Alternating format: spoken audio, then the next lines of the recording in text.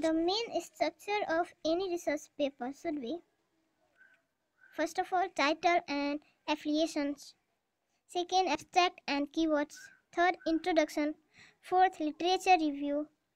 Fifth, methodology and experimentation. Sixth, results and discussion. Seventh, conclusions. And eighth is references.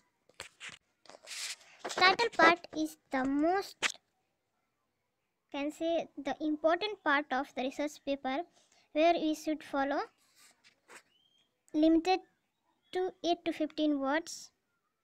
It should be relevant to the subject. It should be in a single phrase.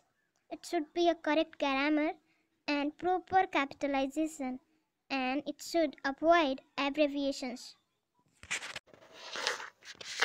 In affiliations part, mentions the corresponding author.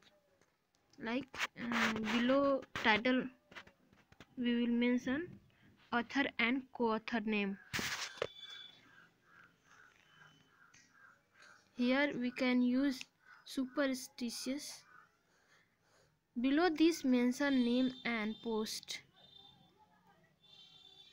It is not necessary in all type of research paper. Here we should maintain the sentence relations.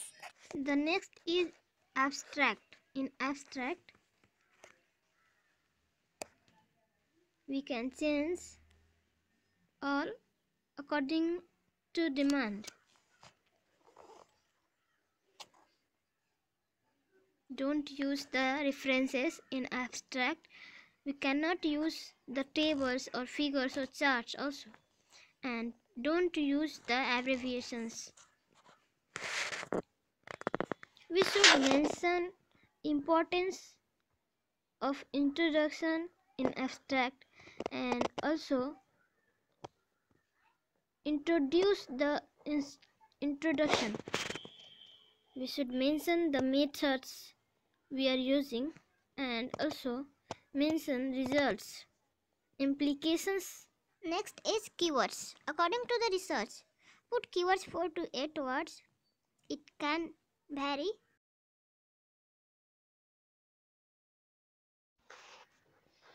Well, how to write an effective research paper introduction we are discussing. Establishes the foundation of your research paper. Readers' rules set in the introduction apply to all parts of your paper. What exactly the purpose of the introduction is? First should be the introduction. Introduction content should lead reader to the discussion section. It's all about the story. The introduction includes two major questions. First one, why was this study needs a fill in the gap in the scientific knowledge? And the second, why does this gap need filling? The flow of objectives, identity, the knowledge gap, and then explain why it needs to be filled, and then summarize how this study attempts to fill that gap. The introduction content is the most important part of the research paper. Introduction content includes brief background information about research topic and reason for filling the gap, and the key references to closely related papers, and clarification of terms, definitions or abbreviations, and review of pertinent literature.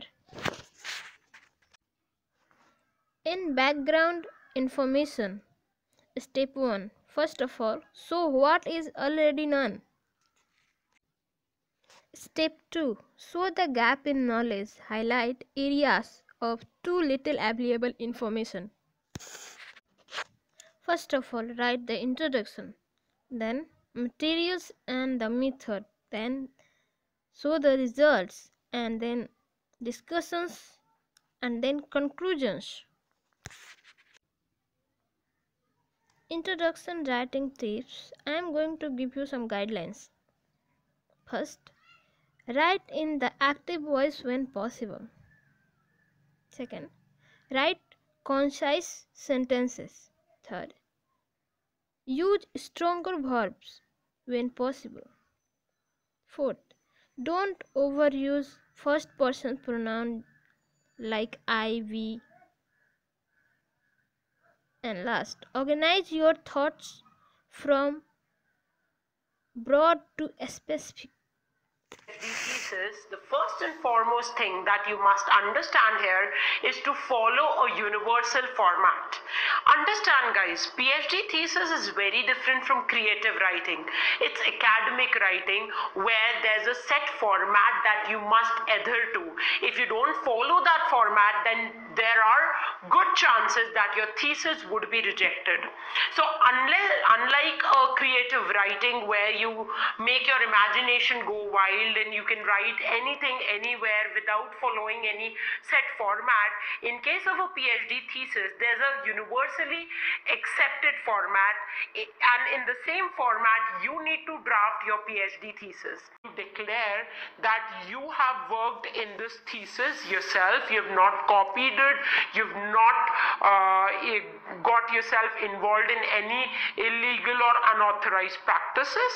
Then after the declaration page is the certificate page, a certificate which you get from the university site and a certificate which is given to you by the guide telling that you have done this PhD under this guide and you have done it to the best of your knowledge. After the certificate page, you have another page attached.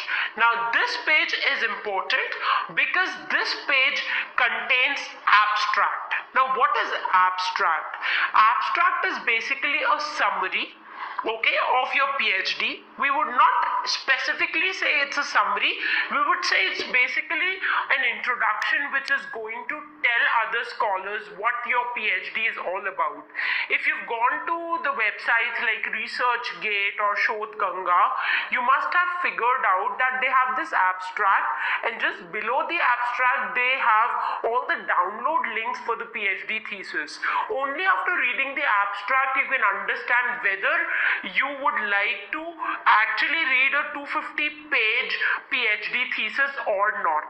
So just like if you go to a bookstore, you have a habit of looking at the backside summary of the book.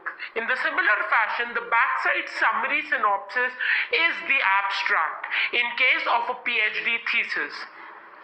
Important page, which we know as acknowledgement. Now what is acknowledgement? Acknowledgement is another page which you attach in your PhD thesis, which talks about the people who have helped you in this particular PhD thesis, and you're just giving a token of thanks to all those people who have helped you in your thesis.